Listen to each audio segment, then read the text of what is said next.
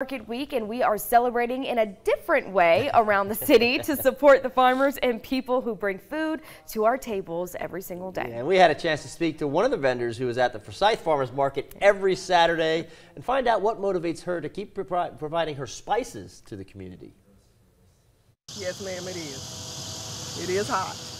Some years ago, I started having some really bad health problems, and so was my husband, and so our doctor suggested that we try to eat clean and make sure that I'm making everything myself.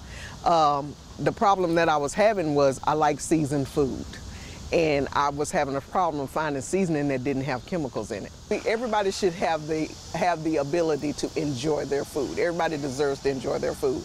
So I wanted to offer something to people that you can season your food, have that great flavor, but not have all the extra that's causing all of the issues that you're having in your body.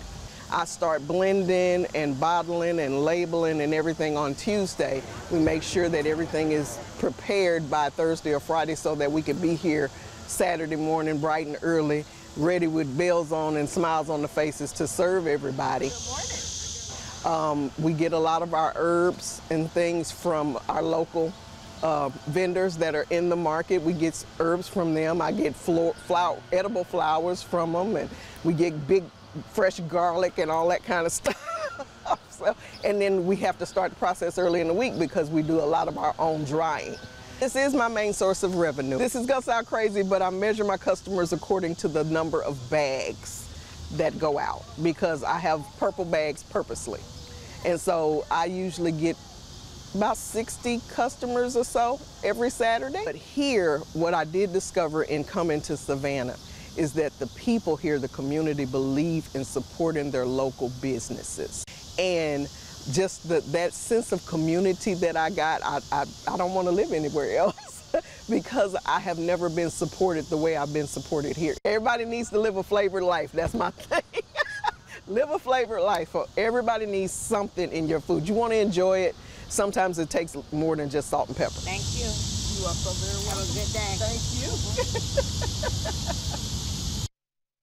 Well, if you are looking to add some spice to your life along with some fresh produce and maybe some great snacks, you're in luck. There'll be a pop-up farmers market at End Market Arena this evening. And Kimberly is going to be there with a bunch of other local vendors. Starts at 4 o'clock, continues till 7. Just another great way to bring farmers markets out to our community on Farmers Market Week. Yeah, I love that she mentioned how this community focuses on giving back local and how she's feeling so much support. I love that. Well, we want to give you a second question of the day today. It has to do with Farmers Market Week and farmers markets, which is, how often do you go to farmers markets? I used to be there almost every Saturday. Yeah. I've kind of backed off a little bit, but I've got my mint and basil guy, and I've got my fruit guy, and then I've got my salad mix and tomato guy. Yeah. And then, of course, I've got to stop by some of the dessert tables as well. You have to stop by those dessert tables. I was going to almost every other week because I was able to take Kaiser, and so we'd be in Forsyth, and he'd have a great time.